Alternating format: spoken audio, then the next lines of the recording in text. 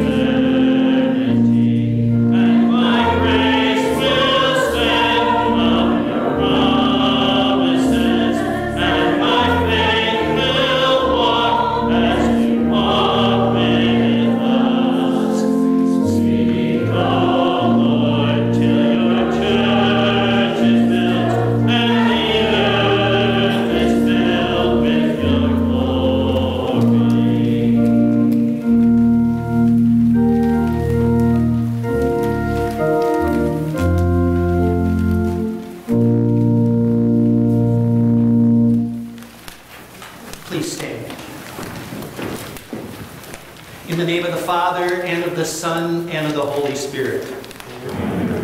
Blessed are they whose transgressions are forgiven, whose sins are covered. Blessed are they whose sin the Lord does not count against them. Let us confess our sins to the Lord. Almighty and merciful Father, we have strayed from your ways like lost sheep. We have followed what we have devised and desired in our hearts. We have offended you and sinned against your holy law. We have done those things that we should not have done, and we have not done those things that we should have done. Have mercy on us, Lord. Spare us, forgive us, and restore us, according to your promises in Christ Jesus.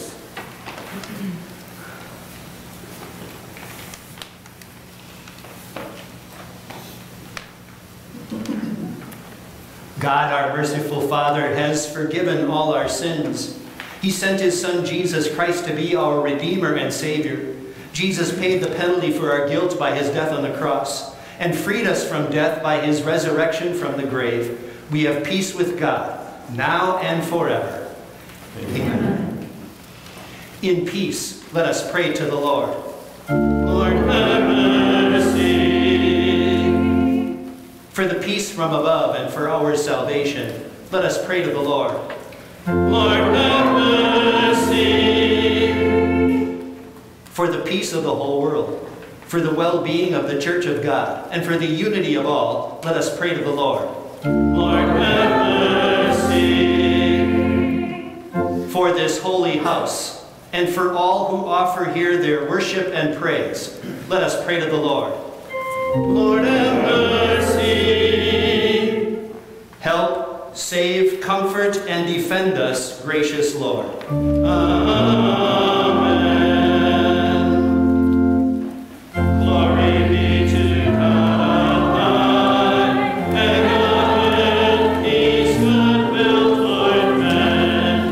We praise you, we bless you, we worship you, we glorify you, we give thanks to you for your great glory.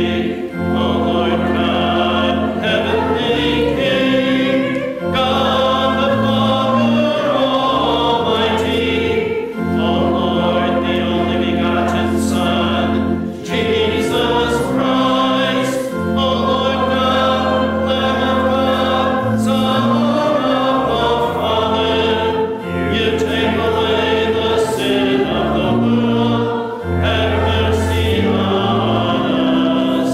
You take away the sin of the world, receive our prayer.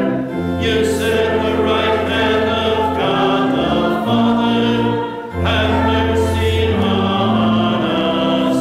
For you only are holy, you only are Lord.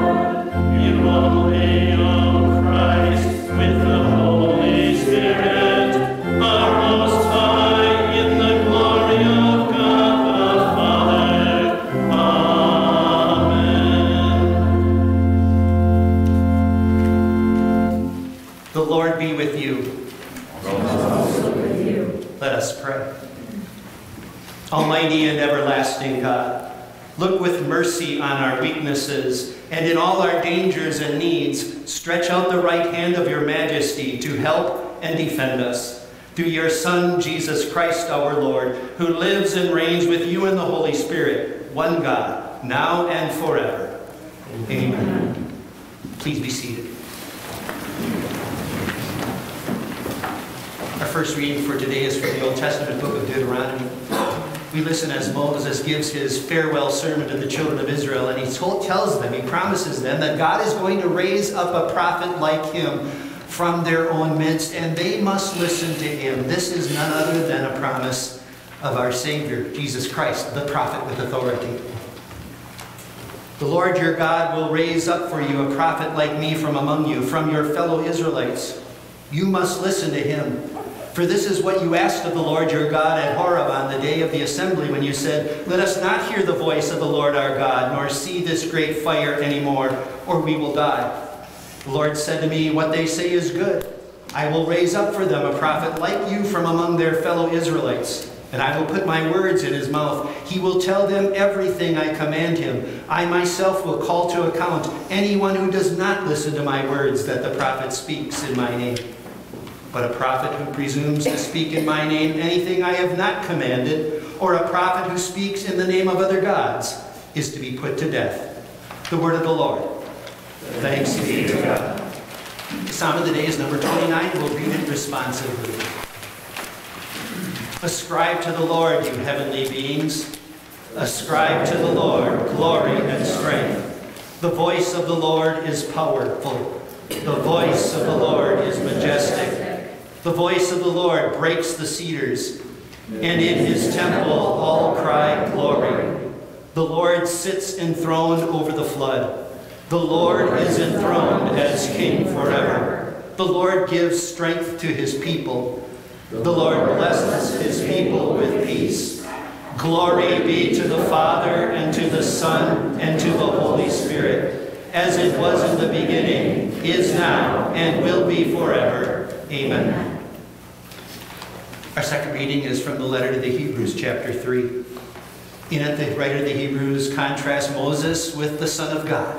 Moses was the greatest of Old Testament prophets, and yet he couldn't hold a candle to Jesus, the Son of God.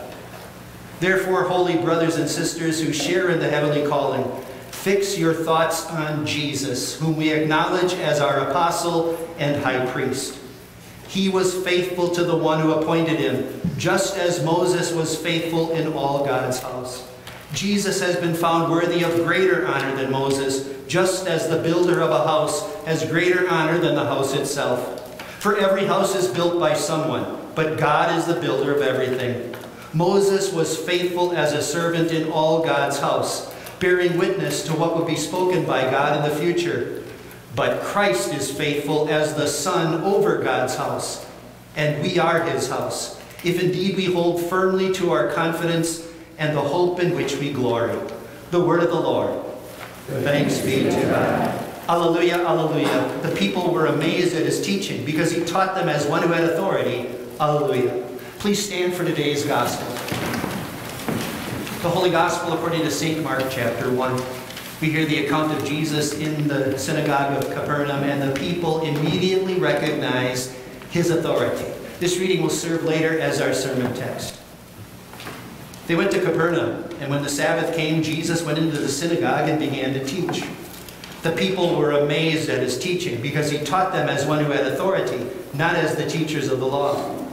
Just then a man in their synagogue who was possessed by an impure spirit cried out, "What do you want with us, Jesus of Nazareth? Have you come to destroy us? I know who you are, the Holy One of God." "Be quiet," said Jesus sternly. "Come out of him." The impure spirit shook the man violently and came out of him with a shriek. The people were all so amazed that they asked each other, "What is this? A new teaching and with authority. He even gives orders to impure spirits and they obey him." News about him spread quickly over the whole region of Galilee. The Gospel of the Lord. Praise be to you, O Christ. Please be seated for the singing of the hymn of the day.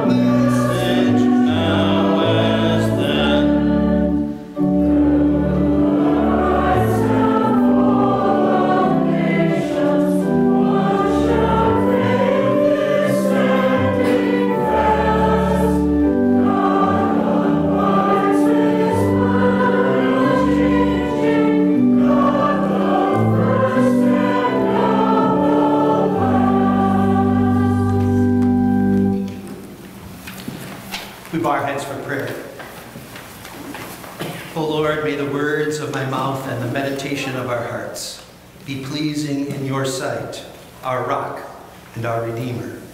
Amen. Grace be to you and peace from God our Father and from God's prophet, the one and only Jesus Christ, your Savior from sin, dear fellow believers. So the younger you are, the less you might be able to identify with what I'm about to tell you, but please bear with me. It won't last too long. In the first 20 years of my life, I could count the number of experts in my life on probably one hand. There was my medical expert. His name was Dr. Darrell Angus. Dr. Angus likely brought me into this world. He was my pediatrician. Throughout the first, decade of my life, he was also my surgeon. I went to him for sutures on more than one occasion, in fact, more than I can count. When I had an infection, he prescribed penicillin. They came in this little white envelope, and he would scratch the prescription on there in writing that I couldn't possibly read. He was everything. He was my parents' doctor. When my grandmother came to live with us, he was her geriatric doctor. He was the medical expert. If we wanted to know something medical, we went to Dr. Angus. He was the guy. We had a guy like that too that took care of our family automobile. Everything from worn-out wiper blades to a slipping transmission. Everything in between. He was the guy. If there was a problem with our car, we went to him. We didn't go looking around. He was the guy. He was the expert. Same thing with home repairs. If my father could not make the repair himself, we had a guy. And so did everybody else in the neighborhood. And that guy could do it all. I don't care if it was plumbing or electrical or the furnace. We didn't have AC. The furnace. He knew exactly what to do. Bingo. He was the guy. We didn't call anybody else. He was the expert. When I was in school, grade school, and I wanted to dig a little more deeply into a subject that was not readily apparent in the book before me, like in science, there was a set of encyclopedia on a shelf in the back of the classroom. No matter that the thing was 7 years old, no matter that it was obsolete on all sorts of subjects, the moment it appeared in print, that was the authority. There was the expert. If I wanted to find out something, if I wanted information, there it was, alphabetical order, with color pictures to boot. How different life is today. Some for the better, and some for the worse. Some for the better because you have other experts out there, and they're easy to get in contact with. Some for the worse, and that you get confused. Am I really listening to expert advice or not? Is what this person is telling me the truth, the best advice for me to accept this moment or not?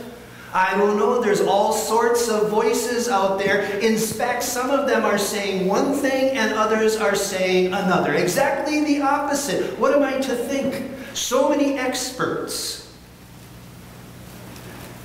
That's difficult enough when you're trying to get the best advice you can for an earthly matter, but imagine that happening when you walk through those doors this morning. You were just going to get somebody's opinion on spiritual matters. And there was also an opposing opinion on spiritual matters. What would happen to you? You would likely walk out those doors, and when someone said, yeah, this is what this rabbi said, you says who? I've chosen to follow somebody else and his advice for my life, and I'm going to stick with it. That was the situation facing the Jewish people in the synagogue of Capernaum on the day, as Mark describes it for us here in Mark chapter 1. In the synagogue, the regular practice was not the pastor or the regular preacher. Instead, they would invite an expert each Saturday to speak. That expert was usually a rabbi or a scribe, someone very familiar with what we would call the Old Testament, and that rabbi or that scribe would share some point of the Bible with them, and then his expert opinion. Unfortunately, that opinion had to deal with the minutiae of Jewish faith and not the focus of the Jewish faith, which was on the promise of a Savior. For instance, every Jew knew that the Sabbath began at sundown on Friday, and we are forbidden to do any work on the Sabbath. So, what did the rabbis argue about? How many steps are you allowed to take on the Sabbath day before it becomes work? One rabbi would say one thing, another would say another, and still another. Or how about this one? If the Sabbath begins on sundown and I can't do any work after sundown on Friday, what really constitutes sundown? How dark does it have to be before I close the doors to my shop and no longer can make money on Friday? Those were the kinds of things these people heard on a regular basis. Can you imagine how frustrating that was? All these experts. And when someone spouted off what they considered to be an expert opinion, you could hear them saying out loud, or even in the, says who? But then along comes Jesus. On this day, on this Saturday probably, and Jesus speaks. And immediately, they recognize authority. And so on that day, as they walked home from synagogue, and they asked the question, says who? They answered it, says Jesus, the Son of God. That's who. And that's a point well taken. A point let's take to heart as we make our way through this account of Mark chapter 1. I saw it the other day. It was information airing on my television. It told me to be very careful about receiving information between now and November because of artificial intelligence. You've probably heard about it. Artificial intelligence allows anybody to make anyone seem to be saying anything. It looks like this person whom you've trusted for expert opinions and expert advice to be saying something else. And like I said, it looks just like them, it sounds just like them, but the warning is there, watch out. Be careful. The Jews of Jesus' day, as I mentioned, had this whole smorgasbord of expert opinions to follow. They weren't concerned about artificial intelligence, trust me, but they were concerned about receiving accurate information. And what they got was drivel. Deadly drivel. Because too often the expert opinions they received were, this is how we ought to live as Jewish people. Do these things and you can be sure you are a Jewish person and someone who is acceptable to God, and therefore surely when you die you will live with Abraham in heaven forever. Drivel, deadly spiritual drivel. Jesus comes along and shares with them the Word of God. Imagine that for a moment, people. You're not hearing the Word of God from some other sinful human being like you are right now. You're hearing the Word of God from the very Son of God. Words from the lips of God Himself. And He's not sharing His opinion. He's sharing exactly what they knew the Scriptures said. Incredible. Imagine that for a moment. Now, instead of these expert opinions, which had nothing to do with the Word of God, they were listening to God's Word, and immediately they recognized that it was different. It was doing something inside them that all those expert opinions never did. It led them to see their sin and their need for Christ as the Savior from sin. In other points of the Bible, we know that Jesus' message was, repent for the kingdom of heaven is near. When Jesus went out and shared God's Word with people, He didn't share His opinion. He shared clear law, which bites. Repent. And then soothing gospel. Believe the good news that I am the Savior from sin. And when the people heard that, they recognized authority. Says who? Says Jesus, the Son of God. His authority is seen, is heard in His divine Word. If you read through the Gospels, you'll note that often Jesus has a conversation with someone or a group of people, and then there is a miraculous sign, a miracle that He performs which backs up what Jesus is saying. And that's exactly what occurred here on this Sabbath day in the synagogue of Capernaum. Listen once again. Just then a man in their synagogue who was possessed by an impure spirit cried out, "What do you want with us, Jesus of Nazareth? Have you come to destroy us? I know who you are, the Holy One of God." "Be quiet," said Jesus sternly. "Come out of him." The impure spirit shook the man violently and came out of him with a shriek. The people were all so amazed that they asked each other, "What is this?" a new teaching and with authority. He even gives orders to impure spirits and they obey him. In the world of modern sports, every winning streak must come to an end, sooner or later. And when it does, then the team begins on establishing another streak. Every streak must come to an end with a loss, but not in the Christian world and not in the kingdom of God. Jesus is on a winning streak that will never end. Before this account happened, we know from the Gospel of John that Jesus, or from the other Gospels, that Jesus spent 40 days in the wilderness being tempted by Satan every one of those days. We have recorded for us the final 3 temptations. And every time Jesus was tempted by Satan, assaulted by Satan, he fought back and won. And now on this day, in his ministry, he comes face to face with one of those demons in a very unlikely place, a synagogue. We got to wonder about that. If the devil wanted to do his work, why would he choose a synagogue? I'm not sure. But notice the posture that this demon caused this demon-possessed man to take. He said, I know who you are, the Holy One of God. Have you come to destroy us? Think about what he just said. He absolutely knew who Jesus was, the Holy One of God, meaning the eternal Son of God. I know who you are, Jesus. And then he knew what Jesus had come to do, the work that he had come to do, which would culminate in complete victory over Satan. Had you come to destroy us? He asked. He knew that was coming. So why in the world would that demon have confronted Jesus, gotten into a battle stance with him on that Saturday? It doesn't make sense. Agreed. It doesn't. Because he was no match for Jesus.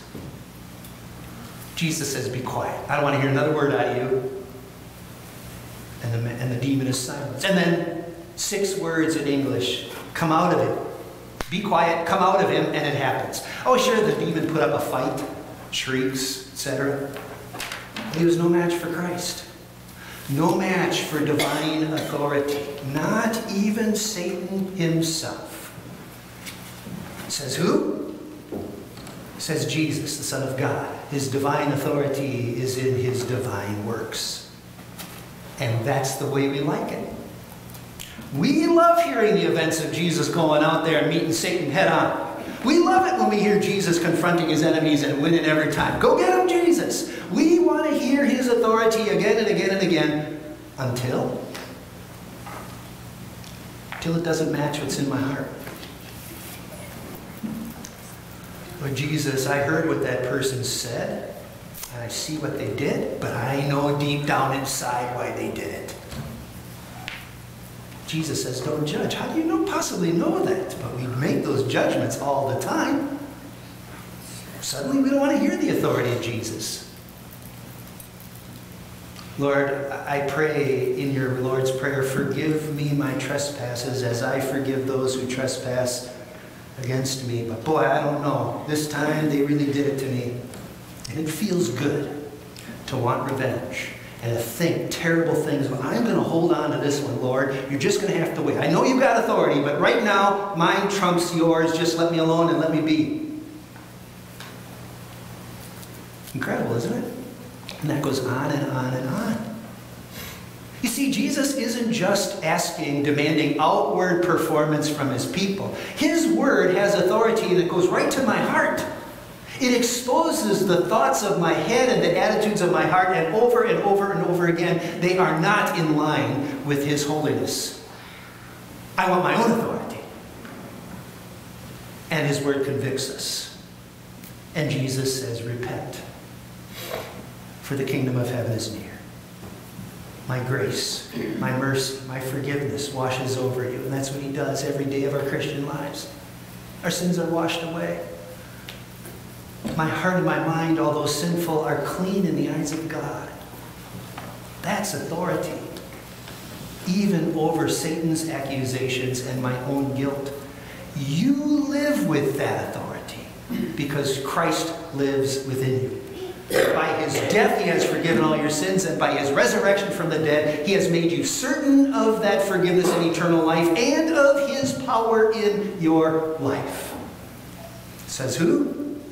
Says Jesus, the eternal Son of God. That's the power That's the authority he has shown to you and he has instilled in you. Go. Go and share that power and that authority with others. Amen. Please stand. The peace of God which surpasses all understanding shall keep your hearts and minds through Christ Jesus. Amen. Having heard the word of God, we now make confession of the Christian faith using the words of the Nicene Creed, page 10. We believe in one God, the Father, the Almighty, maker of heaven and earth, of all that is, seen and unseen. We believe in one Lord, Jesus Christ, the only Son of God, eternally begotten of the Father, God from God, light from light, true God from true God, begotten, not made, of one being with the Father. Through him all things were made. For us and for our salvation, he came down from heaven, was incarnate of the Holy Spirit and the Virgin Mary, and became true human. For our sake he was crucified under Pontius Pilate. He suffered death and was buried. On the third day he rose again in accordance with the Scriptures. He ascended into heaven and is seated at the right hand of the Father. He will come again in glory to judge the living and the dead, and his kingdom will have no end. We believe in the Holy Spirit, the Lord, the giver of life, who proceeds from the Father and the Son, who in unity with the Father and the Son is worshipped and glorified, who has spoken through the prophets. We believe in one holy Christian and apostolic church. We acknowledge one baptism for the forgiveness of sins. We look for the resurrection of the dead and the life of the world to come. Amen.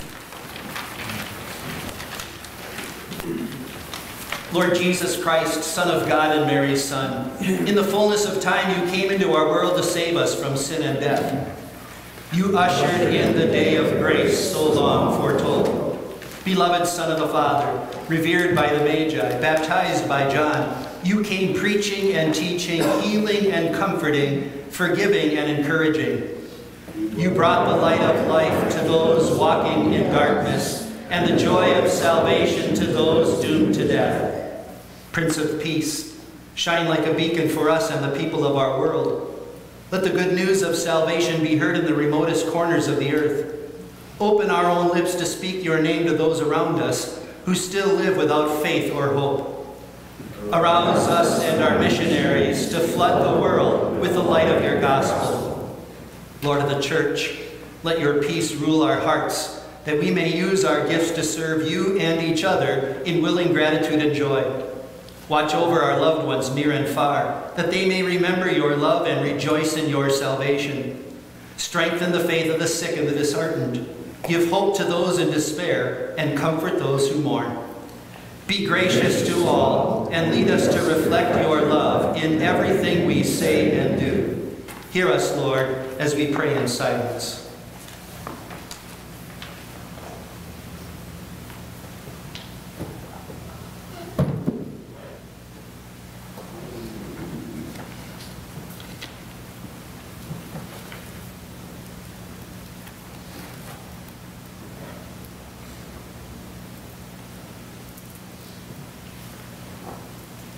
Finally, bring us and all your believers to the heavenly home, where we will stand in the full light of your glory, and with all your saints and angels sing the everlasting song of triumph.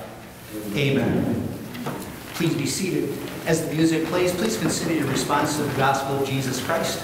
After that, the place will be brought forward.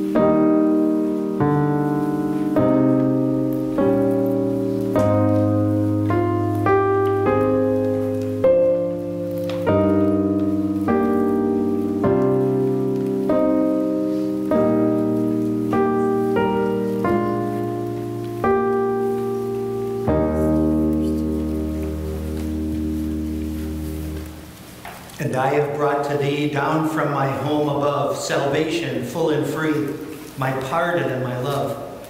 Great gifts I brought for thee. Come, bring thy gifts to me.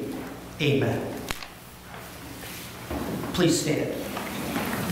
We'll now continue with the sacrament portion of the order of worship on page 12 of your worship folder. The Lord be with you.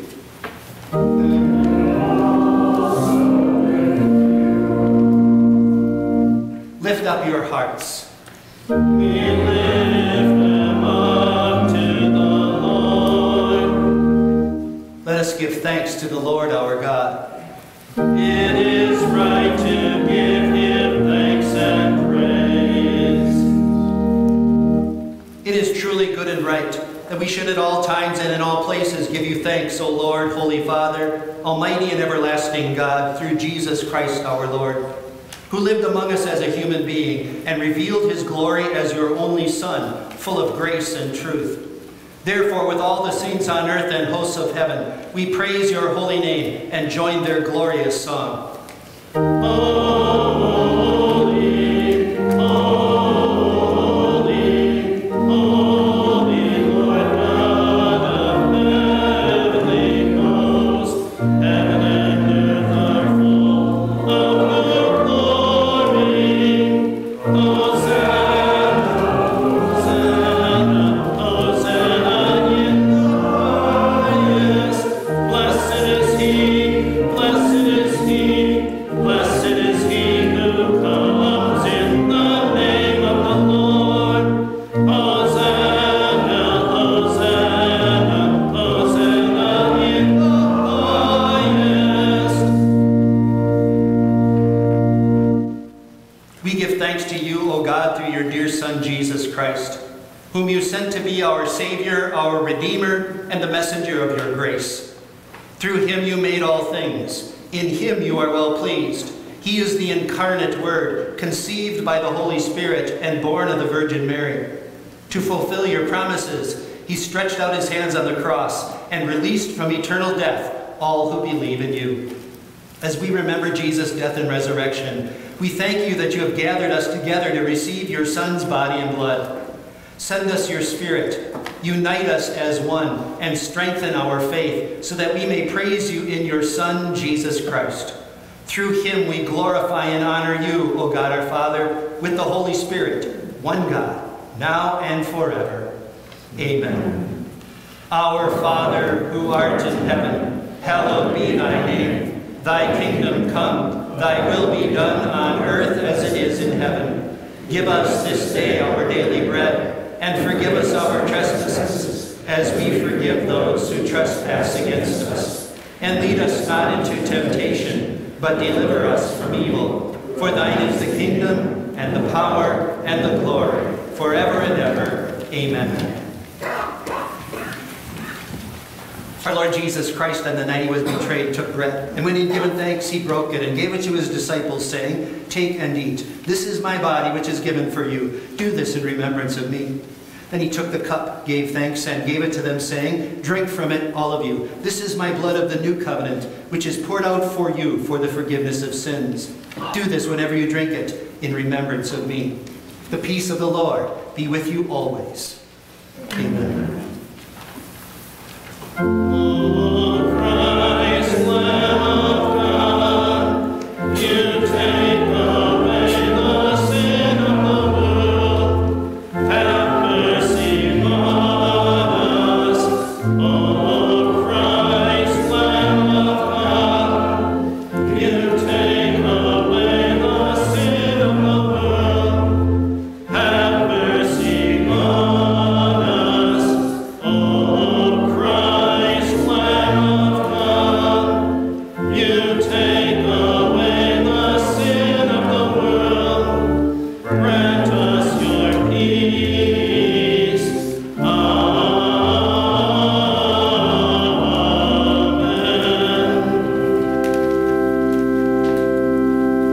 Amen. Please be seated.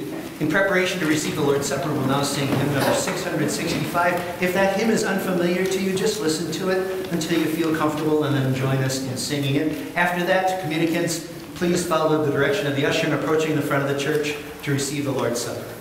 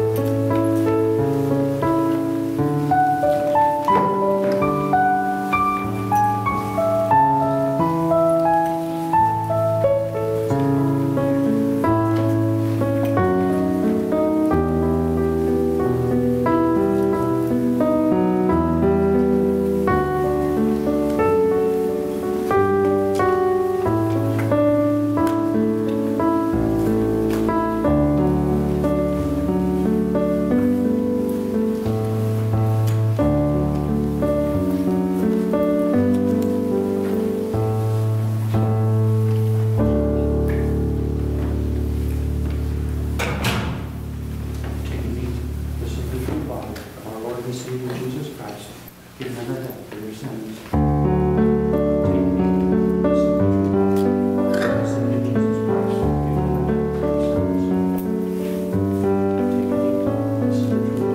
Take and drink of Jesus Christ, give them a death. This is the true blood of our Lord and Savior Jesus Christ, Savior Jesus Christ, give them a death. Poured out for you for the forgiveness of sins. Take and drink. This is the true blood of our Lord and Savior Jesus Christ, poured out for you for the forgiveness of sins. Take and drink. This is the true blood of our Lord and Savior Jesus Christ, poured out for you for the forgiveness of sins. Take and drink. This is the true blood of our Lord and Savior Jesus Christ, poured out for you for the forgiveness of sins. Take and drink. May this strengthen and keep you in the true faith unto life everlasting. Depart in peace. Your sins are forgiven. Amen.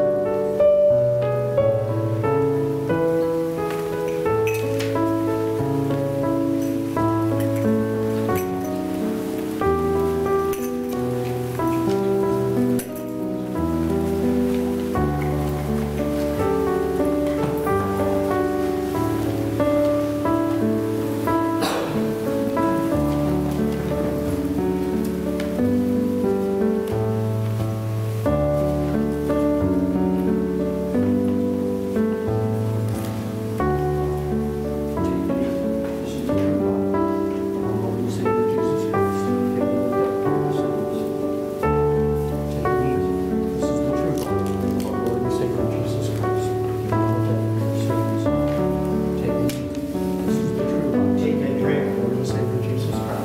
This is the true blood of our Lord and Savior Jesus Christ, poured out for you for the forgiveness of sins. This is the true body. Take and drink. Jesus Christ, give them a death. This is the true blood of our Lord and Savior Jesus Christ, poured out for you for the forgiveness of sins. Take and drink. This is the true blood of our Lord and Savior Jesus Christ, poured out for you for the forgiveness of sins. May this strengthen and keep you in the true faith unto life everlasting. Depart in peace. Your sins are forgiven. Amen.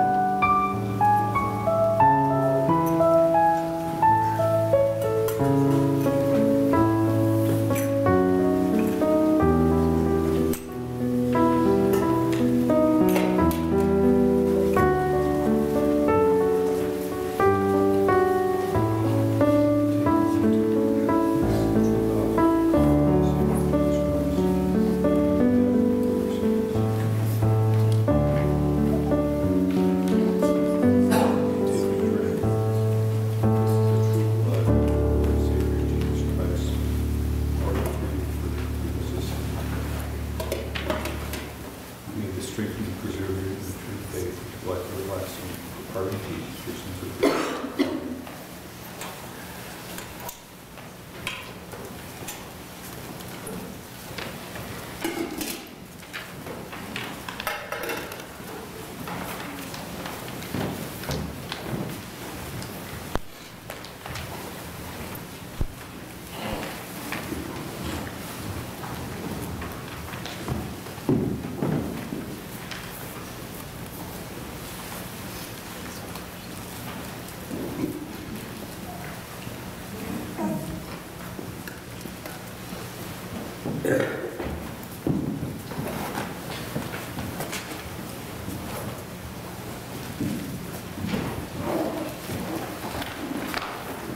Please stand. We continue with the order of worship on page 16 of your worship folder. Give thanks to the Lord, for he is good. His mercy endures forever. Whenever we eat this bread and drink this cup, we proclaim the Lord's death until he comes. We give thanks, Almighty God, that you have refreshed us with this saving gift. We pray that through it you will strengthen our faith in you and increase our love for one another. We ask this in the name of Jesus Christ our Lord, who lives and reigns with you and the Holy Spirit, one God, now and forever. Amen. The Lord bless you and keep you. The Lord make his face shine on you and be gracious to you. The Lord look on you with favor and give you peace. Amen. Please be seated for the closing hymn. There will be an interlude between the first and second stanzas.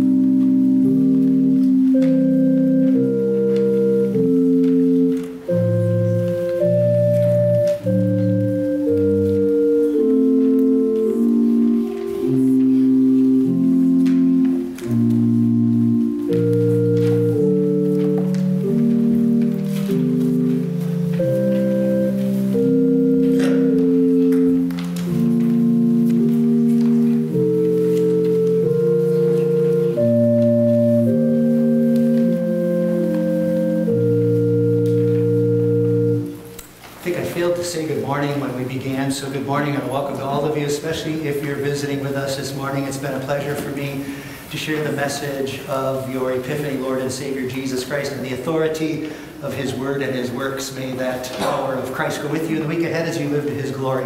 Just a couple of announcements. As you noted in the bulletin, next Sunday we have our annual chili cook-off. It's a great time. You don't have to bring chili if you don't want, but I encourage you to do so. We line them all up. They don't know who made them, and then you test them and you vote. We got other things to eat too, so you got to eat anyway. So come next Sunday. We'll have chili ready right after worship.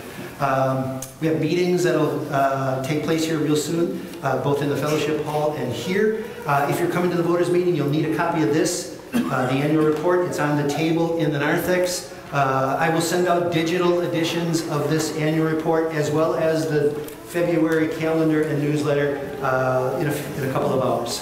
That's it. Have a blessed day.